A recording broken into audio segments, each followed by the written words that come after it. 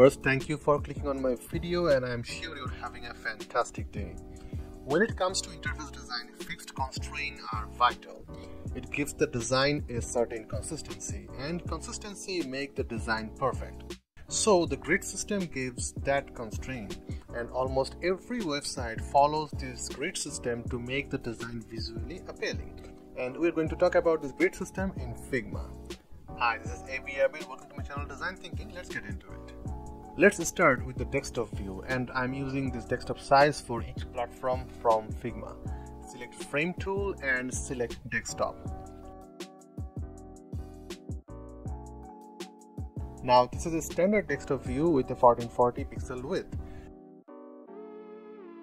Now select Layout Grid. This is the default grid view, but for now I'm going to use columns for this.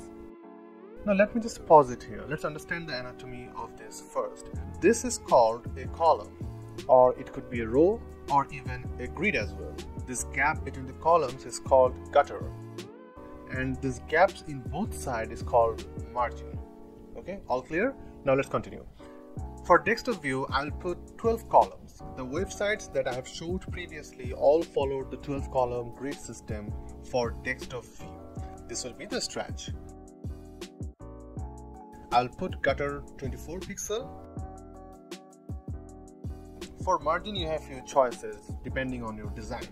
Either you can put 24 pixel, which is the same as the gutter, or you can put 32 pixel, slightly larger than the gutter, or you can put 120 pixel as well. This will give you a 1200 pixel wide container to work on. Remember, this frame size is 1440 pixel. Let's move on to the tablet view. For tablets, we can follow the guidelines by Google Material Design or either by Apple's guideline. You can find the links in the description below.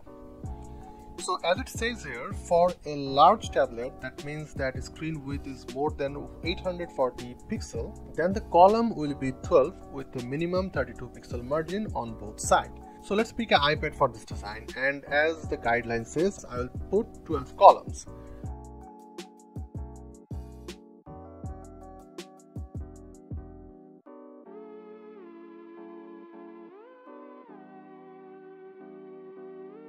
But the instruction also says margin and gutter can be flexible, so you can go with 24 pixel as well 32 pixel depending on the design demand.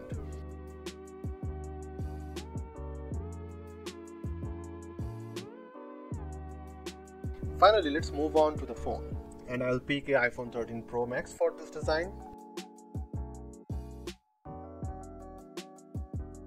For phones, it says 4 columns and 8 pixel margin on both sides.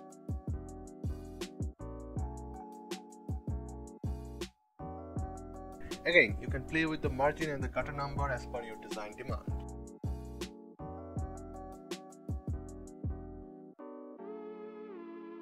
Now let's talk about the desktop website that has a side navigation bar.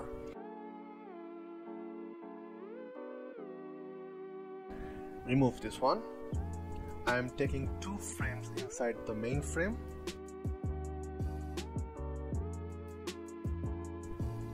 Place this one on the left side. Reduce the width for it. And next one is for body content. Let's rename it quickly.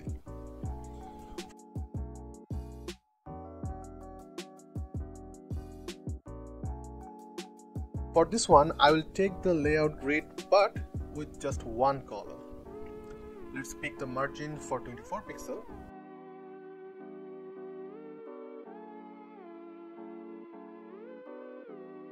And for body content, I'm going to take 8 columns with 24 pixel margin and 24 pixel gutter.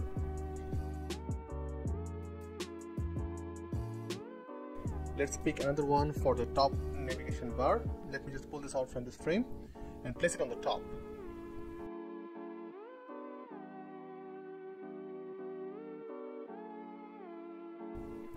Change the height, and I will take row for this one.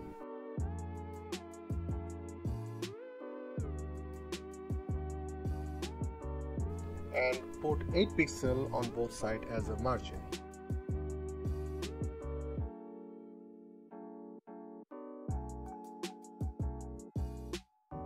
give this sidebar left constraint and this one to left and right constraint. This top bar is also the same. Now as you can see, this site is full responsive with a fixed site navigation bar. In this video I have covered most common platforms, but there are more like wearables like a smartwatch or a screen on the fridge, a screen on the ticket counter. There are infinite number of screen sizes, but you just have to use this knowledge and use your best judgment for fixing the boot system. So if you like this video, please give it a thumbs up. If you want more videos like this, please subscribe. Thanks a lot for watching, and I will see you in the next video. Have a nice day.